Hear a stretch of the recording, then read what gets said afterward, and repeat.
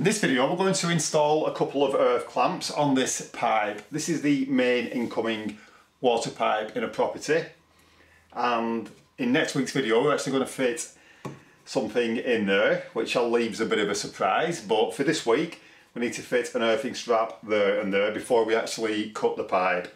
The instructions do actually tell you to fit the item first and then put the cross bonding on, but in my opinion it is a better idea to do it first, because if that pipe is live and you cut in it, you could be the path to earth. So for that reason I'm going to install the earthing clamps and the earthing wire first. The first thing we need to do is clean the pipe. We need to get it nice and shiny so that the clamps make a good electrical contact. To clean it I'm going to use that, which is a Scotch Brite pad.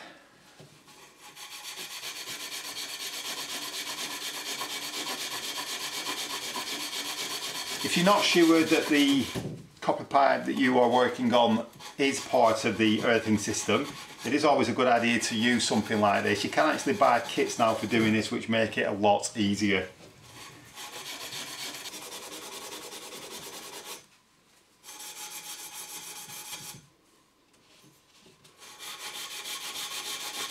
When you buy these, they're usually assembled like so. What we need to do is undo that lock nut, which in this case is an 8mm, and we're just going to remove the screw.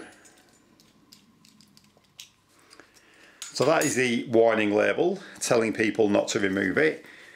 What I normally do is remove the nut, pop the screw through the warning label, and then put the nut back on. And then we can screw that back into the clamp very loosely. So I'll take the clamp like so, wrap that around the section that we've just cleaned, and then we feed the strap through that opening and pull the strap very tight. So once that's in the correct position, I then like to get a pair of mole grips or pliers, grip that on there and then pull it really tight before tightening up the screw.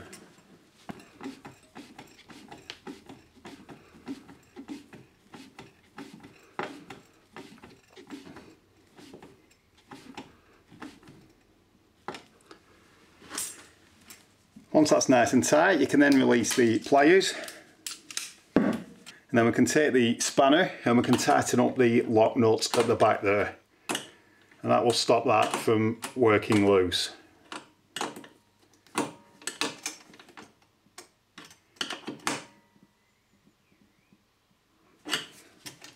Then when we've done that, you've got the warning label at the front there. You can then just wrap that round again to get that out of the way.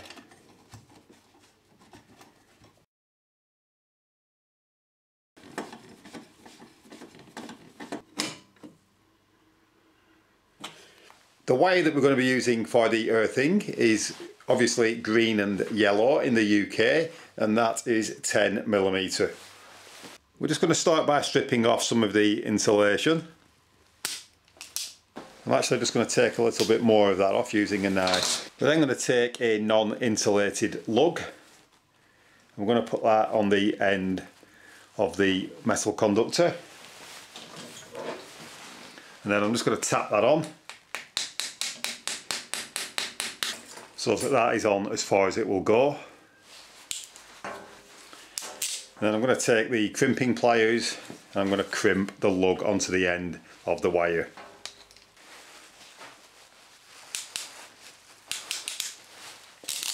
And that has crimped the lug successfully to the end of that wire.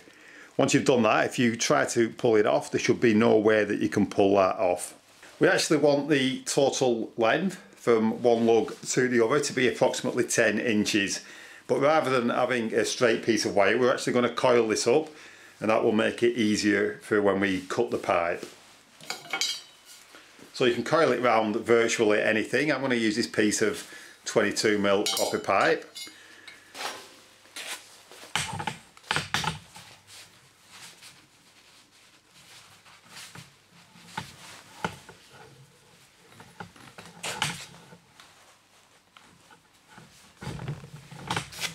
So we can quite easily get 10 inches out of that.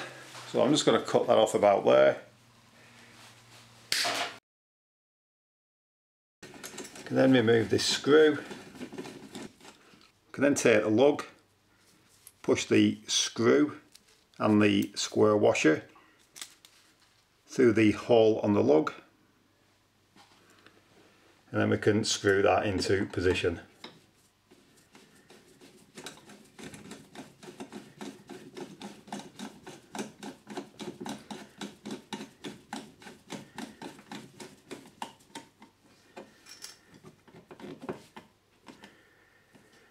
We do need to check that that is tight.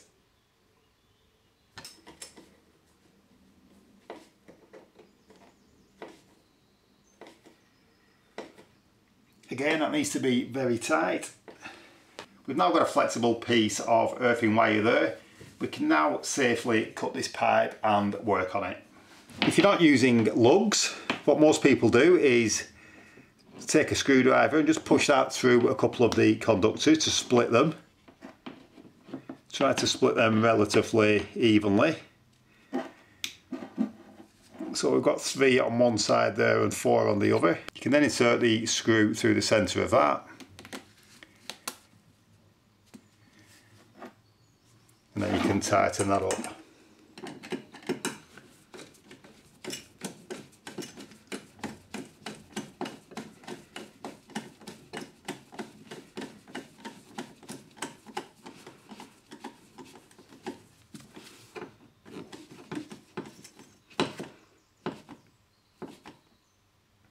And again, that screw needs to be very tight. If you are ever in doubt with copper pipe and you are installing a plastic fitting in there which will break the electrical continuity, it's always a good idea to cross bond it like so. I hope you found this video useful. If you have and you haven't done so already, please subscribe to the channel.